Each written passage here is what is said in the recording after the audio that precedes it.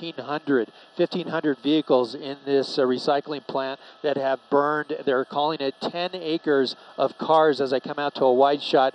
They're saying the yard itself is 20 acres, so they're saying at least half of the yard has burned right now, those vehicles that are on fire. You can see over here on the left-hand side of the screen, that's where the fire appear to be the origin of the fire. Firefighters doing what they can to put out the hot spots there. Their concern now is the eastern side of the fire off of Trevor. They're worried that the fire is going to jump that road, jump into that grassy area, and then start to catch some cars on fire that are in another separate lot over here off of Division Street. So the concern for firefighters right now is that section, but the fire continues to pump out a very black, thick smoke that's toxic. They're wanting the people that are in the area to stay indoor. The sheriffs have issued a shelter-in-place order, I should say, for the neighborhoods between Division Street and